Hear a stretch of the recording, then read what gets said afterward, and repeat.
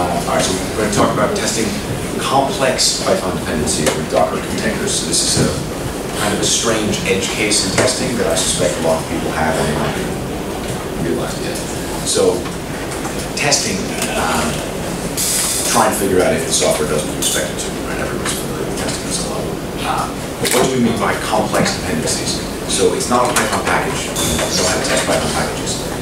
You drive a web browser, you drive some external piece of software that you have mediocre documentation for, or that your company bought and told you have to feed, or that does something that you can't replicate yourself. You depend on it, and how are you able to check that it's doing what you want? How do you prevent that from ruining the rest of your environment? So we start with basic Python testing. I assume people are familiar with some virtual env PyTest, unit tests, lots of test control environment control packages. These give you wonderful tools for doing simple things. I assume most people have done some amount of testing. You're not testing your software. So what does a normal test environment look like in Python? You've got your code, which is driving some test package, test cases you've written, logic, conditions you expect. And that sits on top of whatever libraries you've got, packages, things that feeds through the Python interpreter, and everything's wrapped up in virtual env or whatever environment control package you want to use. And you can recreate things, change things, adjust things as you want. So, very, very simple test case. You discover that your version of some package is old, and you want to confirm that updating it won't break anything. So what do? You update the version in a virtual environment, you rerun your tests, everything works, update, change your requirements file, whatever it is, you're ready to move on. Very simple, and if it doesn't work, it's in a virtual env. It doesn't really cause a problem, you just delete it, go back and start over, figure out what's wrong. But what if the thing that you depend on isn't just a Python package and virtual env doesn't have the ability to control what it's doing? So the basic problem is there's a bunch of state, there's a bunch of code, there's a bunch of stuff that doesn't touch the Python interpreter. So you can't expect any of the Python tools to really help you do this. You can write and run your tests, but if someone updates the version of the package on your computer, it's not the same test, it's not reproducible, it's not done a very good job of confirming things are behaving properly. So what does that actually look like? You've got a little hole in your virtual env wall where your package, the thing with an external dependency, talks to something else, a driver, a REST API, a server, a print package, a file, whatever. And that lives outside the wall that you're able to control. You don't know what's happening. That external application over there on the side can do anything it wants. You really have no idea. You don't understand the data that flows in and out through this little portal in your program, which is enough for you to complete your task, but it may not be enough for you to be sure it's behaving properly. This is a surprisingly common problem. So if you're using interpreters for other languages for some reason, all kinds of data processors, and they're really common things. So if you interact with MySQL in any capacity, you have another complex system that lives well outside. How do you test upgrading a version of a database and be sure that it doesn't break? Do you want to switch from MySQL to Postgres or Reiter or whatever? How do you actually do that in a way that's safe and reproducible?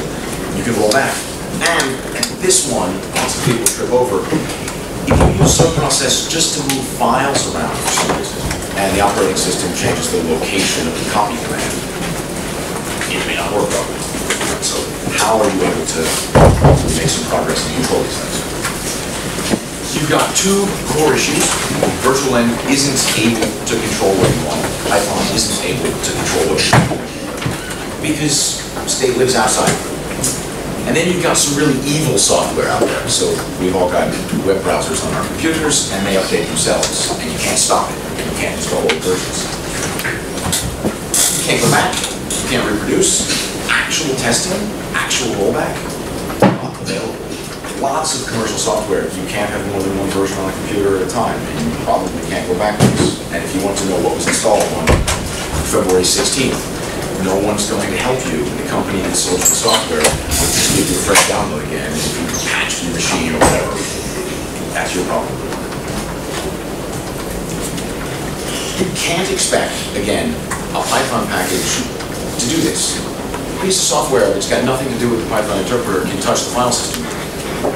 It can do whatever it wants. Web browser example, we've got cache files, history files, cookies, whatever. It can do anything that it wants, and the only sort of partial solution, such as it is to just rebuild your computer from scratch before every time you try to test this. Reinstall MySQL on a new computer and try upgrading versions.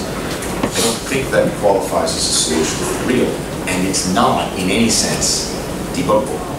So you can't run the working version at the same time as the broken version. You may not be able to, without completely restarting your computer in the next afternoon, fresh installation, even figure out what's exactly behaving that way. Okay, so we're going to talk about our motivating case, just updating the version of the web browser, because everyone has had this problem at some point on airport Wi-Fi or Safari or whatever was updated. So you depend on a web browser for your software for some reason, and you want to do real testing. You want to have staging environment. You want to be able to roll things back. You want to be able to figure out what's broken, investigate the problem. And just hoping it will work when you hit that update button isn't any of those things. Isn't real software. Similarly, if your company owns rents whatever piece of commercial software you use, you may not be able to freely switch things back and forth. Your license may not let you do that. All kinds of other restrictions.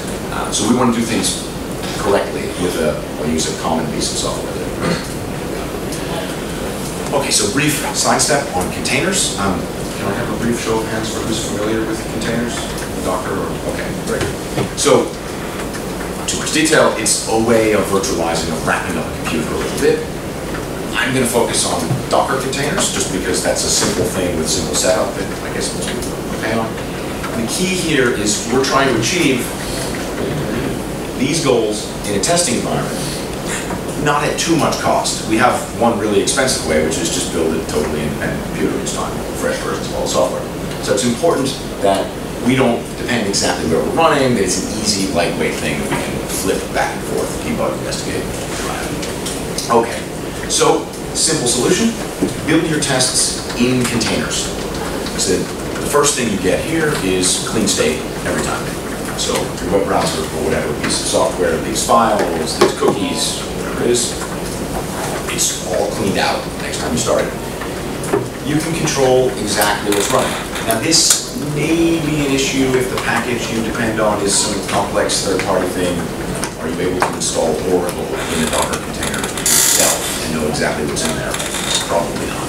But for stuff that you can install yourself and control, it's fine.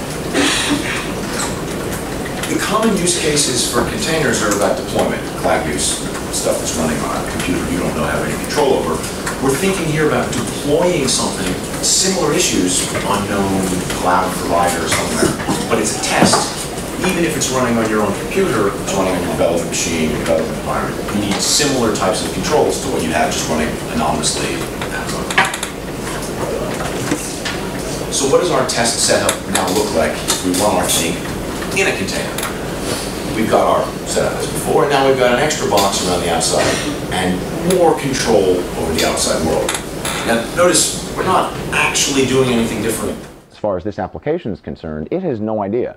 But at least we've controlled what it can do, and we've ensured that it's starting from a clean state that we've set up. Okay, so, and this is very important, you can ban it from having network access. Right? So if you don't want it to auto-update, or if you want to make sure that it's not looking something up somewhere else, that a piece of software that claims to do translation isn't just feeding Google Translate, you can be sure that's happening, which means it's a real test. If you run something and it's going off in network access you don't know about, it's not a real test because you have no prayer of controlling all the state that something with internet access can do.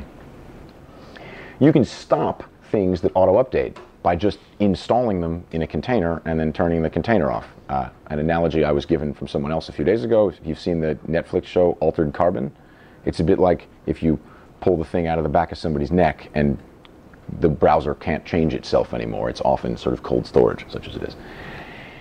You've still got all the regular Python stuff working fine. There's no limits really on what you can do. This doesn't curtail you. Okay, so it looked like most people were familiar with Docker.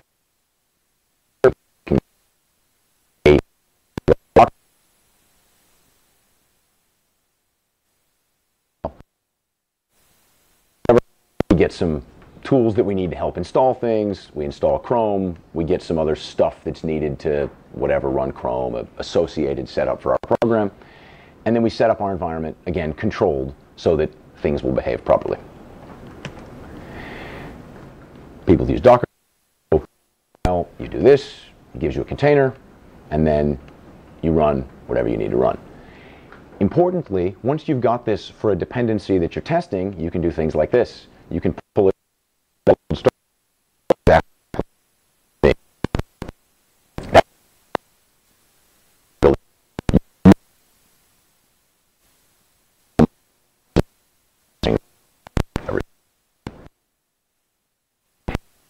Test, it's just control this run Chrome.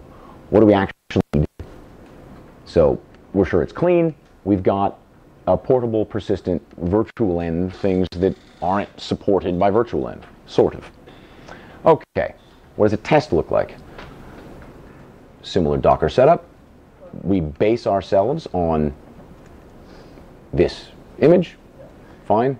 We add whatever the need, our requirements, test, update, go back and forth. As usual, run that, and our test code. So we build that up, and we now have here, ready to run using unit test or whatever test package you're familiar with, a completely canned version with all the dependencies all the way down the stack. So this is some sort of pseudocode for an example unit test. People familiar with unit test, PyTest? Yes? Generally, okay. So you set up a thing on how to test.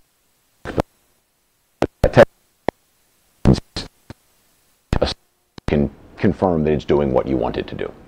And this is going to run here, all canned up in a place that has a totally canned and controlled version of Chrome from here. So we can rerun this test case 6 months later, and we know that it's exactly the version of Chrome that came out of this at this time. We can see what version it is, whatever we need to do later. Roll back. Okay, so we've got all of our dependencies on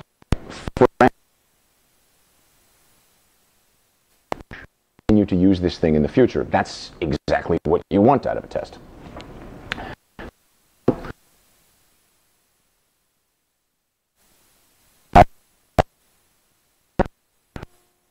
And this is where the power of this sort of simple observation comes. You can now run the new and old versions of Chrome that you depend on at the same time, or Oracle, or whatever data processing software, on your computer. And debugging, I mean, what does debugging mean for an external package? It probably just means print statements, because you really can't attach a debugger to this random other thing. But you can do some kind of investigation as opposed to just update and hope for the best. You can try updating your base operating system version. This is not a complete operating system test, but you can rebuild this, then you rebuild your Chrome image, rebuild whatever test you have on top of it, and you can confirm, unless you're doing something really weird, this is probably fine. It'll make sure that the file copy stuff hasn't moved, environment variables are unset, the locale is different, and you have encode-decode issues because UTF-12 or 16 or whatever is missing from the computer. All that becomes really clean, and it doesn't require you to wipe your laptop anymore.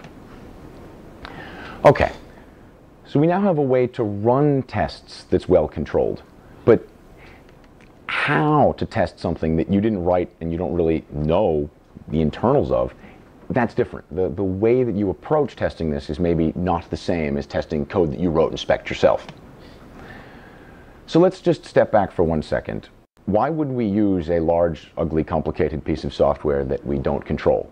It makes life a lot worse, and we're going to end up, this is going to come up for a bit now, with a lot of duplicated state. So whatever it's doing, we have some shadow version in our software keeping track of what it's doing. And that, of course, is a bad idea. Duplicated state is something that you don't want to have. We've got here, over in our nice little Python sandbox virtual environment, some version of state that lives out here that, you know, maybe is leaking a bit if it's allowed to talk to the outside world. This is terrible. This is just bad software design. And it makes testing really difficult because we know what's here, we don't know what's here. What can we do to avoid it? Well, you could try to build the functionality yourself. presumably you depend on this package because you can't do that, right? Trying to write a web browser, or whatever data processing software that your company uses, you probably can't do a better job yourself, and you're also likely not permitted to do it yourself, right? Your company isn't going to be happy if you decide to write your own database because you think that's easier to test. That's not going to fly. Maybe if whatever you're using is really horrendous, but so you end up doing this when it's the least bad choice you've got, and then you have to, make do, move forward as much as possible. Okay, so let's simplify that diagram from before a little bit. We've got some kind of states and state transition thing going on in two separate places. These look pretty similar, and we hope that they're pretty similar, but actually this over here is a black box.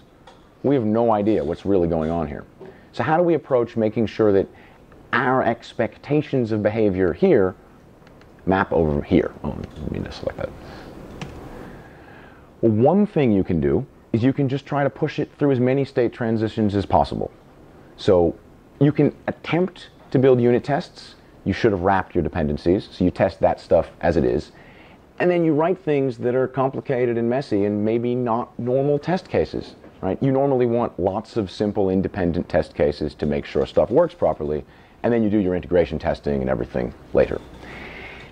Because we don't know what's happening, every time we come across a bug, a misunderstood behavior, some weirdness, that becomes one of our additional tests. Because again, we have no idea what's going on over here in this box. All we know is it's inside this cage, and it's going to do the same thing every time. If it's behaving differently every time, we need to start adding more and more cases because it indicates we don't understand what's going on here at all. So this is important. When you develop unit tests or testing strategy for software, you want to make sure you've tested everything it's got. Here, you can't have completeness. Code coverage doesn't exist as a metric here because you don't have access to the code. You don't even know everything it's doing. You only know what you want it to do. So you basically can just keep throwing more and more tests at it. Volume's available. There aren't a lot of other alternatives. Strange things that you then end up wanting to do. If you're looking at a package and you find some workaround for some problem, you misunderstood something, a way you do it doesn't quite work, that it fails in that way is now something you should test, because that's some strange path through the state machine that, you sort of understand. You understand the behavior. If you have something that you think should work and doesn't, you need to make sure that it fails in the same way in the future, because you upgrade version of the system and your functional testing works, but 3 additional versions down the line, the functional testing still just breaks all of a sudden, right? It works, it breaks. And it's because of an internal change that happened 4 versions ago, and now you have to go back and try and find, you want to avoid doing that spelunking, and the easiest way is to have tests that things are broken or misunderstood in the same way repeatedly. Normally you wouldn't think of that as something that you'd put in your test environment. Running these experiments, running these tests doesn't cost anything. It doesn't cost anything in time. You can run 6 containers on your laptop at the same time with different versions. It's not like you have to spin up more machines. You don't have to go set up any more environment. You're just writing, however many slides back it is, you're just writing these little 4 or 5 line Docker files. Right? There's nothing complicated here. You don't have to, where was I? Okay. You want to keep all the containers you build along the way, and then we're going to come into container stack design in a moment, some strange things. You can't get old versions of lots of programs. Again, the web browser analogy is apt. You can't get 4 versions ago of Chrome. That's not a thing that you can install. But if you have a versioned history of your dependencies clean, you can now go back and you can figure out exactly when something broke and why, exactly which behavior changed at which time. However, that requires you to design your container stack in such a way that you can use of dependencies. So the idea that your code sits at the bottom and then you layer things on top of it, that won't work. You may have several versions of your code at different places in your little container hierarchy that are a mess for deployment and keeping track of what's going on, but necessary to go back and take advantage of the reproducibility of old versions of the system. So we look here, you think of this, oh, it's not highlighting well. If you think of this here as a standard base OS, whatever packages and things you need, your code, and then the driver that functions on top. The dependencies are going to end up having to sit, at least for testing purposes, underneath your code, and your tests may, how do I say, you may have several different stacks to complete tests with different dependencies so you can isolate them. So if you've got a browser in here along with a database package and some other file formatting, proprietary print scheme, whatever, you need to break those out into separate stacks so you can change versions, because you may be able to go rebuild one container for one version that, commercial software that they're delivering you individual versions of. If it's something, any kind of security patches, anything that updates itself in any capacity, you're not going to be able to go back and reproduce historical machine setups. I mean, imagine reproducing the way your laptop was 3 weeks ago, exactly, so that you can do software debugging.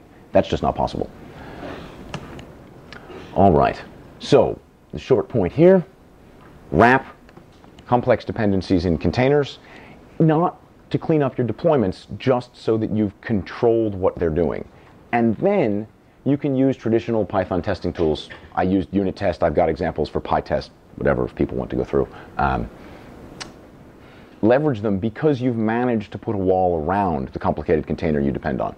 And when you're designing your tests, think broadly about what are and aren't good functions to be testing. Simple unit testing for a complicated black box you're hooked onto may not be enough. All right, so think more creatively about mistakes that you want to confirm still fail, or weird paths that shouldn't work but do, that you want to make sure still work in that way. I think that is the end of, yes, okay. So, questions? Yeah, thanks for this great. How do you have the dev experience? Like, you're running your unit test in a container. You can run your, a bash shell in your container. But how do you spin up, let's say, an IDE or your caffeine shortcuts? Okay. So, I mean, if you're testing your software, using a container isn't really necessary because you control all the stuff and then you can run the IDE and the rest of it. What you're doing here is wrapping up a black box that you can't really attach an IDE to. Okay. So just imagine you've got a problem in, again, the web browser example. You could try compiling Chrome yourself and attaching a debugger to it if you wanted to. You can compile MySQL yourself and run it in a container and attach a debugger if you want to. You're not going to do that, right? That's So if it's a case where you need to do that, hopefully your interaction with the complex dependency is mild enough that none of this is necessary. You want to isolate things. So this again is a big issue in broader test design thought. Try to separate your stuff so that your code that you control, you can use the proper tools and run your IDE and all those things. So in your workflow, you are writing code, writing a unit test, and then you will build that image and then run that test.